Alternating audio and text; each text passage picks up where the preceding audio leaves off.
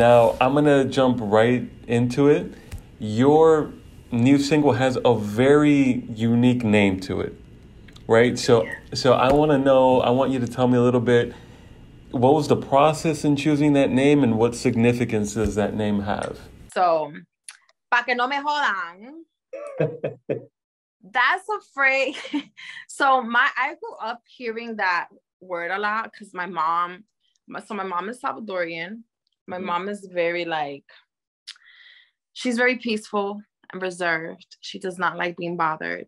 Like she really lives that life. Like I know everybody be like, oh, positivity, I don't want to be bothered. But like my mom really stays out of the way. So growing up, I will always hear her say that, like, no quiero que me jodan, yo no te puedo que me jodan. Like she just does not want people to bother her. So I grew up like hearing that and always saying that. Like, so that's like such a common thing for me to say. And one morning I woke up and I was like, yo no quiero que la gente me jodan. Like, I want to focus on myself. I want to focus on my career. I'm sick and tired of people.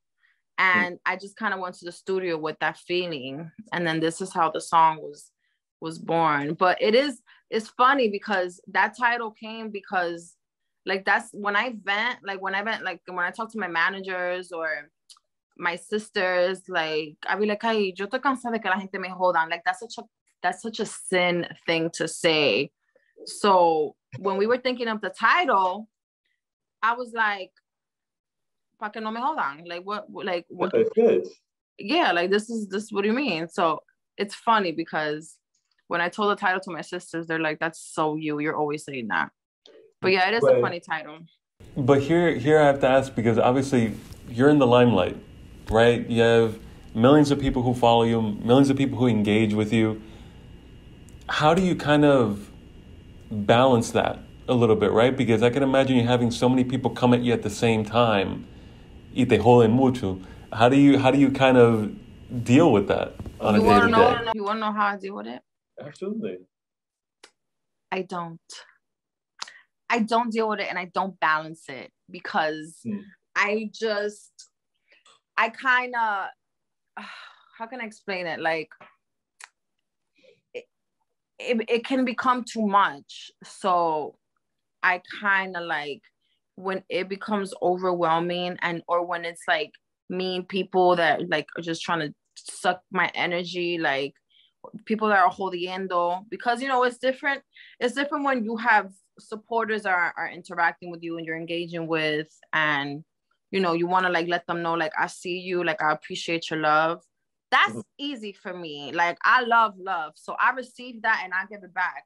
But the other stuff, the ugly stuff, I don't deal with it because it doesn't exist to me. I give a blind eye to it. So I don't have to balance nothing, because if it's dark and nasty and ugly, like I don't even know what that is. And I'm real firm and adamant with stuff like that because I don't like weird and ugly energy. So I don't deal with it. That's how I balance it. Yeah, it's not to get too much into it, but it's kind of like a spiritual kind of perspective on it, right? Yeah, 1,000,000%. It is. That's exactly what it is. And sin don't feed into that. So I never have to deal with that kind of stuff, Anthony. Well, that's good to know. That's good to know. Now, obviously, this single is going to be a part of a bigger album. In regards to aside from the name of the single itself, what was kind of the inspiration for this album? Because I'm assuming there has to be layers about you on a personal level, right? Yeah, there's definitely lots of layers. I'm a layered girl. But you know what, Anthony? I'll be completely honest with you. I have not really thought about an album. That's coming. Like I'm putting an album together. I'm in the studio often, and we're growing the team to like make this like something amazing. But right now what I'm doing is releasing singles and getting to know my audience, and also getting to know myself as a Latin artist in the studio. I did start off with English. I crossed over and I my first single was Come, which was like I think July, I think I dropped Moment, and now this new song I just dropped like 2 months ago. So I'm having a good and fun time, not rushing into like, oh my God, we gotta drop an album, we gotta drop 12 songs and like let the world know like who Cyn Santana is. I I kind of want to like explore myself a little more, and also my audience, and see what they like and see what I like. And I want to make all kinds of music. So that's what I'm doing right now. But I definitely would like to drop an album towards the end of the year. So that will come, but I haven't dove into the album bag yet, because I'm gonna get obsessive and like just like be like, no, album talk only. Like, don't nobody look at me if it's not an album look. Like, I'm just gonna get obsessive. I'm a Libra, so I'm like I'm crazy. And so not yet, but maybe towards like the end of the summer, top of the fall, I'm gonna be like, all right, guys, I think it's time. But right now I'm just doing singles. Okay. Now, also in the notes that I was given, I was also told that the song is very much about valuing yourself, right? Making sure that you're putting, again, the right value in regards to what you have to offer. And I feel that's an important lesson for everyone to learn. And I wanted to ask you, was there ever a moment when you finally kind of came to terms with that? Like, you know what, I have to start valuing me. Yeah. There's I think we get those moments more than once, right? Like, because as you keep living your life, you keep growing and you keep learning more about yourself. And I don't know, as I've gotten older, I've been more present, and I've really like been present with myself, like getting to know me, like kind of how you get to know a friend or someone you're interested in romantically.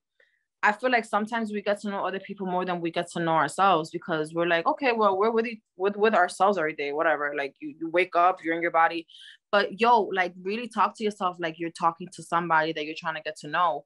I did that. Like I did that for like 2 years, and I really got to know myself. And I'm like, okay, I thought I was valuing myself because I was like being kind of cool to myself, but like, no, really valuing looks like this, so I gotta start doing this. And so I think those moments, I have definitely gotten those moments where I'm like, nah, I need to start valuing myself because I'm a great girl, or whatever your reasons are.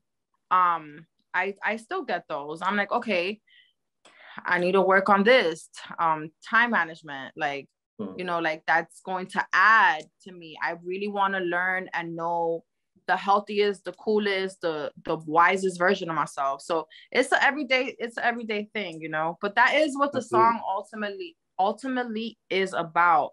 The message is just like, yo, you can be by yourself, it's okay. Like, that's not the scariest or the worst thing on earth. I feel like humans are always chasing something, like chasing a relationship, chasing love. They think love is only with somebody romantically. Like, nah, like love could be being by yourself and getting to know you and doing whatever the hell it is that you want to do. Absolutely. And I think a lot of people obviously are kind of scared to be single, or scared to kind of have that time alone. We've all been through that. So I think having that message in your music, I think is it's very important. Now, before I let you go, Cyn, I did want to go ahead and play a quick little game of rapid fire. Would you be down to play? I'm scared to say yes, but yes, let's play. Rapid fire. Okay. Rapid fire, yeah. Again, you don't have to just give me one word answers. If you want to indulge in it a little bit and give a bigger answer, you can. But first thing that comes to mind, okay? Okay. All right, now, you did mention that you were a Libra. So I want you to tell me, what's the worst zodiac sign out there? Oh my God, I'm scared. Okay, the worst. Yo, are you an Aquarius? No. Okay. I don't know. I feel like I've had some weird encounters with male Aquariuses. And then what's your favorite zodiac sign, excluding Libra? You can't say Libra. Excluding Libras, honestly, I'm going to say Sagittarius and Geminis. Okay. All right. You didn't pick my sign. Which is, I think, good or bad. Are you a Cancer? Yes. Yeah. How'd you know that? I was gonna say, but you only said one. Cancers are those three are my favorite. I have so many Cancers and Sagittarius and Geminis in my life, and they're amazing people. They're really, really great people. Oh, I'm happy to hear that. Yeah. Oh, you just made my day, Cyn. You just made my day. All right. Now, I want to know, what was your favorite artist growing up? My favorite artist growing up, Selena. Selena. Okay. Yeah. Yeah, Selena for sure. Like my favorite artist. I have a few, but she's number one. So it's like Selena. All right. When you wake up early in the morning, coffee or tea? Tea. Tea? Yeah. Okay, Tea and water first. Tea and water first. And then we do the cafecito. And then the cafecito. Okay.